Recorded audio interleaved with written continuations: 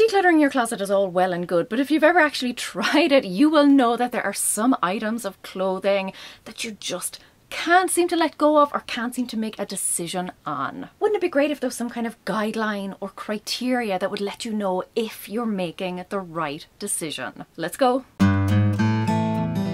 Hi guys, it's Laura and I help you live a simpler, happier, more spacious life. And in the past I have given plenty of decluttering questions that you can ask yourself when it comes to keeping an item or getting rid of it. But today I want to focus specifically on the closet because I know that general questions don't really suffice for each individual category. So if clothes and accessories is something that you are particularly struggling with, these are the specific questions you can ask to get clear answers. Also, if there are other specific categories that you would like me to provide questions for, just let me know in the comments. The first one is the obvious one. I'm not going to spend any time on this, but that is, does it fit and is it comfortable? Now, if it doesn't fit right now, but you think it might in the future, I would still recommend getting that out of your closet. Your closet or your wardrobe or your drawer or wherever you store your clothes should only be for the clothes that fit you and that you want to wear right now. Otherwise, you are just having to go through a lot of clothes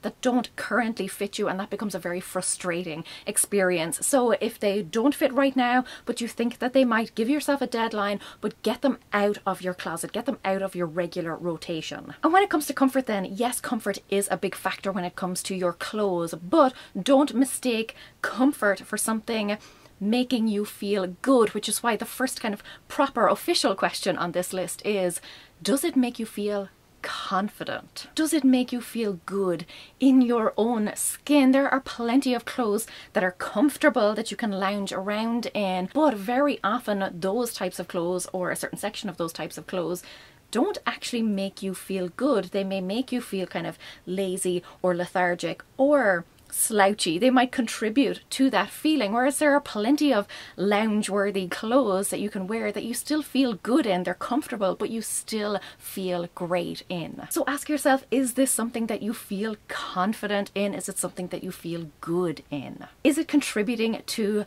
happy, positive feelings? Next then is, how often do you wear it? We all have clothes in our closets that we don't wear on a very regular basis because they are kind of more occasion wear. But if you attend like 1 to 2 occasions a year and you have 20 occasion dresses, like I do, I'm very guilty of this, asking yourself how often you actually wear it can be an eye-opening experience. It may bring up answers that you don't want to hear, but it can help put things in perspective. For me, I don't necessarily like wearing the same dress to different occasions, but when I break it down in terms of how often I wear things, if I am only going to 1 or 2 occasions a year and I have 20 occasion wear dresses, then the chances of me actually re-wearing one, like wearing it twice, there's probably going to be about 10 years in between those 2 occasions. Very often that's enough to kind of give me that wake up call. So how often do you wear it, and realistically how regularly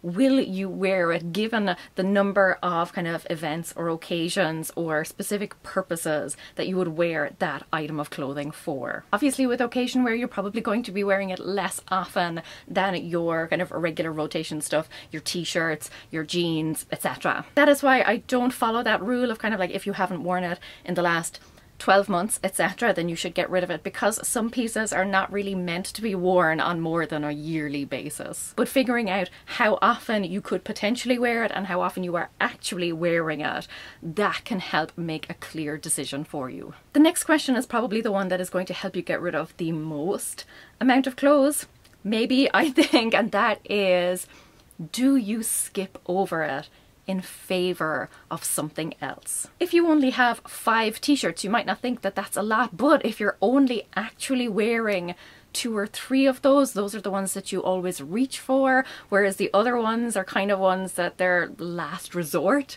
type clothes. Those are the ones that it's time to let go of. If you're skipping over them, if those are the ones that you always pass by on your way to another item of clothing, it's time to let those ones go. I know you might think, well, they're still nice, they do fit me, they do flatter me, etc. But for some reason, you're not actually wearing it. You have a preferred item of clothing that you go to instead. And you don't have to know what that reason is. It might be some kind of subconscious reason. Very often we don't really know why we're not using an item. And I have found that in the past. There are certain clothes that I do like that in theory should be great and they do fit me, etc. But for some unknown reason, I just never ended up wearing them. Don't try and figure it out if you just know that this is an item that you're not wearing, that you have another one that you reach for more often. It's time to let that other one go to someone else if it's still in good condition. Pass it on to someone who actually will wear it, who will prefer it. Life's too short not to fill it with your favorites. Another question then is it likely that I will ever wear this item again? And if so, how likely? Like with all of those occasion dresses, yes, I could potentially wear all of them at some point in the future, but how likely is that really? As an introverted home bird, I don't really go that many places. I don't really go to that many special events. So keeping, like dresses that are specifically for weddings or something, I'm not really likely to be going to enough of those to warrant having a lot of dresses, a lot of formal wear. So yes, an item might fit you, it might be comfortable, you might feel confident in it, you might have worn it in the past, you might think, yes, this is an item I would wear again, but really,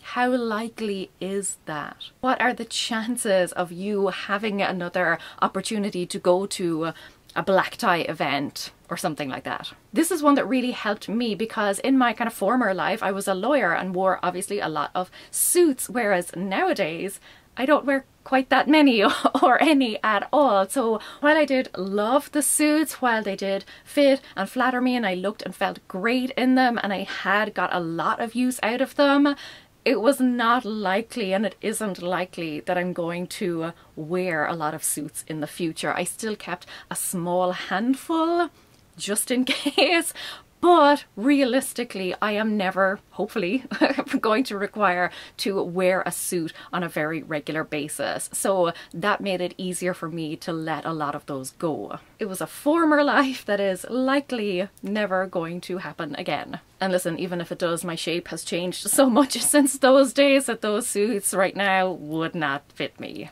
Another question that really helped me the last time I was going through my closet was, is this my style or the style that I want to have? Very often we buy things maybe because they look good on a mannequin, maybe because they looked good on someone else. We saw a celebrity wearing it or something, we saw it in a magazine and it looked great. And then we bought it and for some reason it just doesn't look great on us or we don't feel great in it. And that's because everyone has their own sense of style. And you may not have figured that out yet. It took me a long time to figure mine out, and it's okay as well to have multiple different styles because we're all multifaceted people. But once you narrow it down to kind of 3 to 4 styles that you like and that you feel suit you and that you feel great in, that can really help to let go of a lot of the outside stuff, the stuff that doesn't quite fit into those style categories. A lot of my clothes are very 90s, so they will be kind of like 90s grunge. I have a lot of that sort of stuff. There's also kind of a 90s children's TV presenter vibe. I like a lot of like jumpsuits and bright colors and unicorns and rainbows and sequins and things. And then some of my clothes have a very 1950s housewife vibe to them. So I guess you'd say that those are kind of the 3 main style sets that I have. And once I realized that, once I had narrowed down to that style, and yes, they are kind of very different from each other, but depending on my mood, they do suit me. Once I had realized that those were the kind of outfits or the styles that I gravitated towards, it was much easier for me to let go of all of the other things, a lot of kind of trendy things that just didn't fit in with that style. There are plenty of styles that I would love to feel great in, to look great in, but they just don't suit me. It's also stopped me buying those clothes in future because now that I've realized what styles I gravitate towards and what styles fit me and flatter me, it saves me from looking at someone else and thinking, wow, that outfit looks great, I might look great in that. No, I know now that if it's not within one of those kind of 3 style sets, chances are it's not going to fit or flatter me or look great on me. I'm not going to feel good in it. I'm just going to feel like an imposter.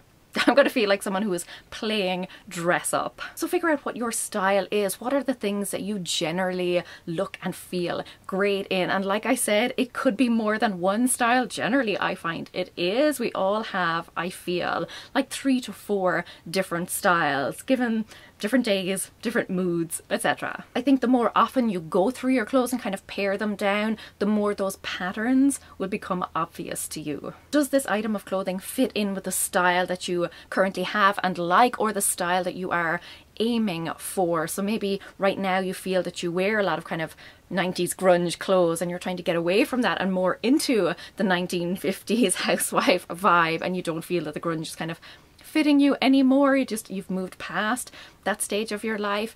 Then look for the clothes that fit in with the new style that you want. Again, as long as you feel great in it. That can be a process, so don't worry if you don't figure it out very early on. I only figured this out, I think it was last year. So, and I'm 37 now. I figured it out when I was 35, 36. So no rush on it. It can be a process, but like I said, as you continue to pare down your clothes, it will start to become more obvious to you. Keeping that question in mind can help with that process. Okay, this next one is a great one, and it applies not just to clothes, but to a lot of different things, and that is, if this item got damaged, and it doesn't have to be in like a big horrendous way, but if it lost a button, if the zipper got stuck, something like that, would you bother taking the time and effort and energy and maybe money it takes to fix or repair that item? I had a coat years ago, beautiful coat, loved it, but then a button popped off and I was thinking, oh, I'm definitely going to sew that button back on, but it sat there month after month, and I realized that I was just wearing other coats instead. You know, even though I kept telling myself I loved the coat and it was a beautiful coat, if I really loved it that much, I would have put aside the 5 minutes it would have taken to sew that button back on. So if one of your items of clothing got damaged in some way, if the moths got at it, if there was a tear in it, if it needed the hem taken up, if it needed something let out, if it just needed some work to get it back into good condition, would you bother doing it? I had a situation with a dress that I really loved and did wear regularly, but it came out of the dryer one day with a lot of tiny little holes in it. Don't even know how it happened. It must have got snagged on something in the dryer. But I realized in that moment that I was not going to take the time and effort to stitch up all of those tiny little holes. I was not going to bring it to someone else who would do that for me. So I let the dress go, and it got me thinking, how many other items of clothing do I have where if they came out of the dryer like this, would I be willing to let those go? Realizing that, you know, if a button fell off, you wouldn't be bothered sewing it back on, or if a pair of trousers needed to be hemmed, you just wouldn't bother doing it.